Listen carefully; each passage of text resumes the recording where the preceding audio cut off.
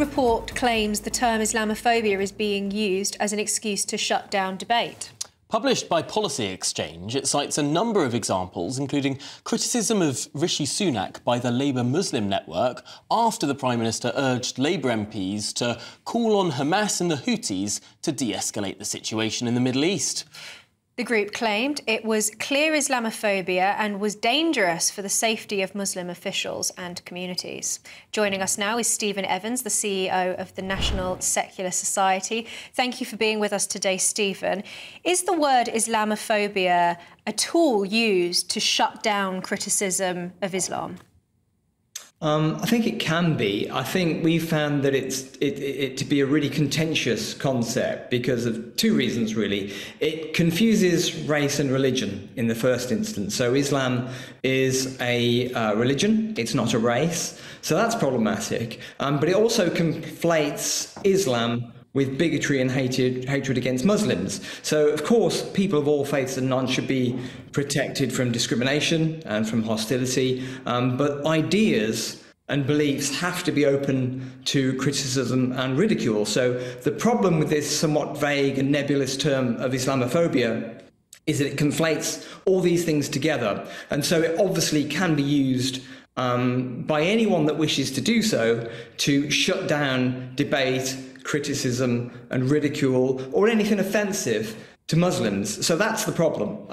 That's why we've been opposed to the definition being adopted since it was first formulated by the All-Party Group on British Muslims in 2019, I think it was. And how can this be used by extremists to essentially shield themselves from criticism?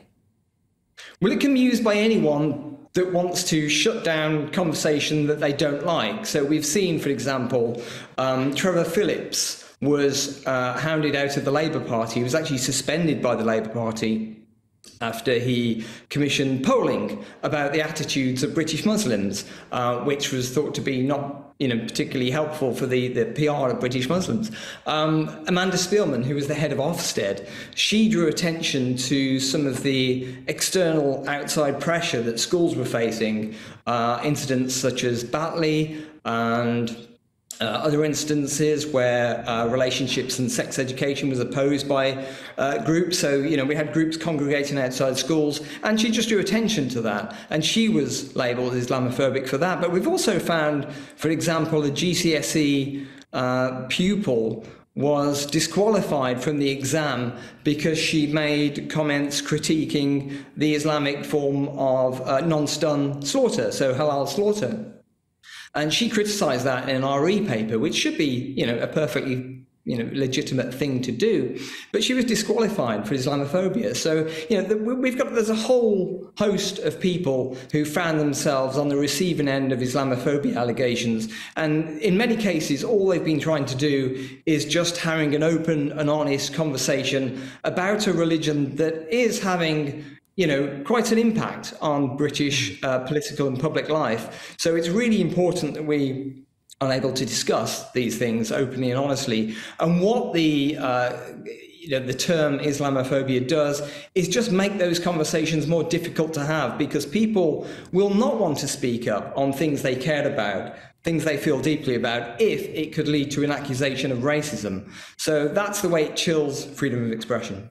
Stephen, you make really, really important points there. Thank you very much for coming on and talking us through it. Stephen Evans, the CEO of the National Secular Society.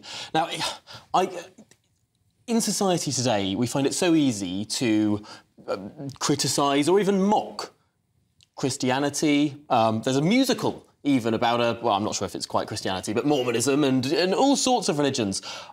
There is one religion that I think people always tiptoe around and don't feel like they could.